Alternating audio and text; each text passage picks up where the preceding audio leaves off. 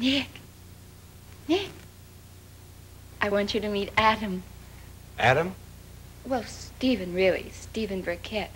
You wanted to meet him, didn't you? Well, here he is. Here he is.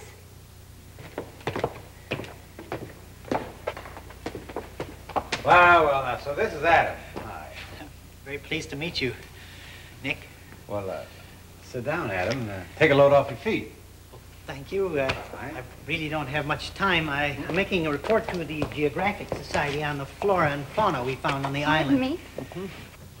I was very excited by the island's vegetation. I'm afraid I spent so much time on research, I wasn't very good company for your wife. Oh, I'm sure she understood. Eve said that there were some questions you wanted to ask me, Nick. Oh, he has. Ask him. Anything. Ask him. Let me see.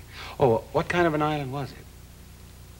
Oh, well, I'd say it was an ordinary island, wouldn't you say? Like the rest of them. Small island? Not small. Not large. Medium. Jungle? Jungle? You know, trees, vines. Trees, yes. No vines. Yes, vines, too. Water? Well, yes, all around. That's one of the nicest things about Adam. He doesn't talk your ear off. I suppose you lived in tree houses. Well... Huts. We lived in huts. Separate huts.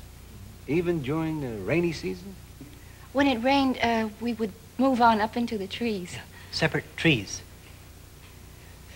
Anything else you want to ask? Oh, no, I don't think so. I got a good, clear picture. Then shall I be running along? Oh, must you?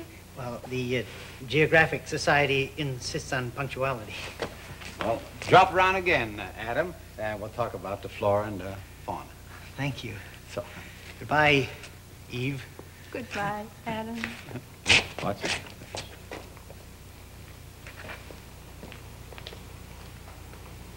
Satisfied?